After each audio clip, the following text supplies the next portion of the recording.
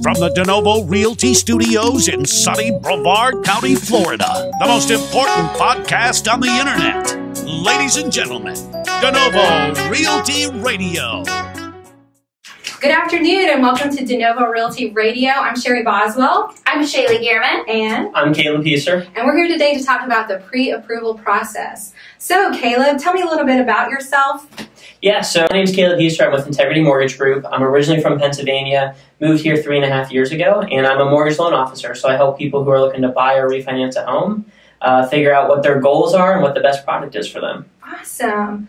Well, getting pre-approved. We've all heard this term. A lot of people don't know or understand it. Can you kind of shed a little bit of light on that whole process for us? Yeah, absolutely. So there's two main terms that our industry uses interchangeably, and I think it's really important to distinguish the difference. So there's pre-qualified and pre-approved. Pre-qualified basically means that you've talked to a loan officer about what you're looking to do. They've asked you, some basic information, maybe where do you work, how much money you have, what do you make per year, and then from that, they kind of just make a guess of what they think you could purchase.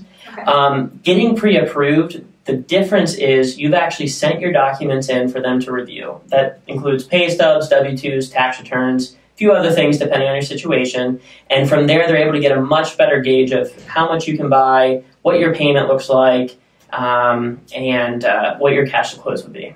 Awesome. Well, why is it even important to talk to a lender before you get this process started? So there's a couple of reasons why it's really important that you do it up front. I would say there's three main ones. The first one is we want to make sure, A, that you can buy a home, that we don't need to put a plan together for you to get pre-approved that's maybe 6 or 12 months out.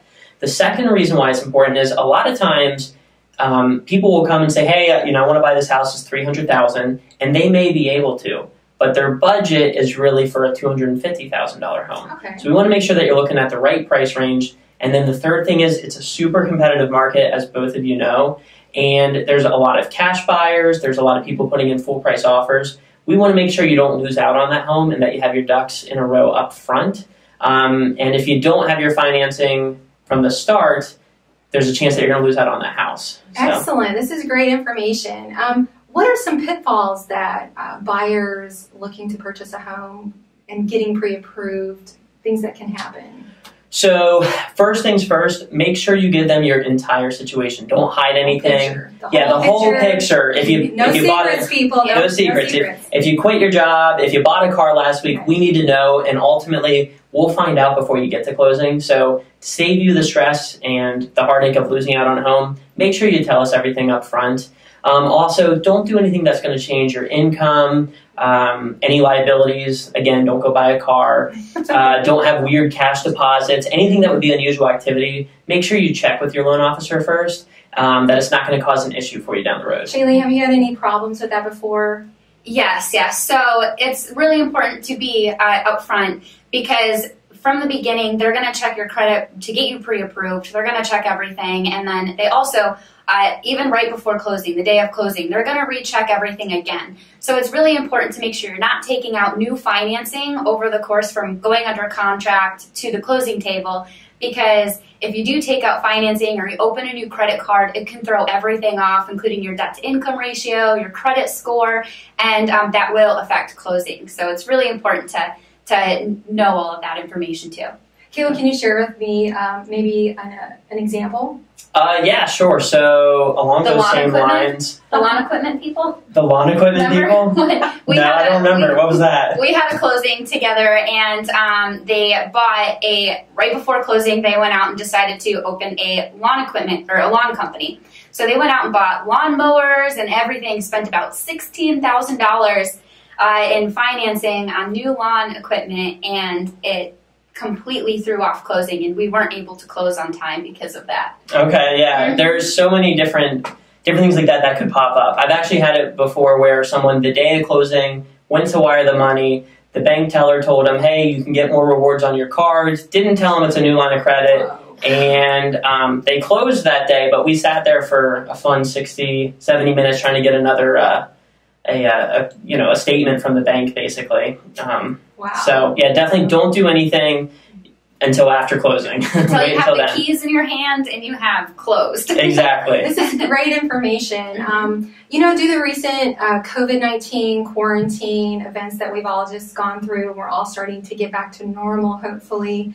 Has that really changed the pre-approval process or the pre-qualification process? Well, so there's a few things where it could affect your approval. Even if you were pre-approved before, if you haven't bought the home, it's important you check with your loan officer to make sure that you're still pre-approved. Programs have changed as far as availability, credit score minimums have changed, debt ratios could change. So there's all that. But really, for the most part, there's a couple different types of buyers where it really could affect you. If you're self-employed and you own your own business, obviously there could be concerns of, was your business shut down? Do you have a loss of income from that?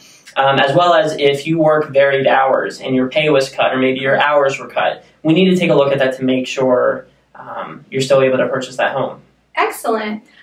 So why is it maybe important to speak to a local lender versus someone that's like out of state from where they're maybe moving from? Yeah, so there's a few different reasons. One is when they're local, they know the realtors, they know the title companies in the area. You're going to have better communication, much smoother process throughout the transaction. They also know the market really well, right? So when they're running numbers for you, they can make sure that your insurance, your taxes are accurate. What are they going to adjust to next year? Because that's a really big thing. And then also just availability, right? A lot of people, they're not available to talk until evening or maybe on a Saturday when you're stressed out about something going on in your contract. So it's really important that you have somebody that has your best interest at heart and you're not just a number in a queue.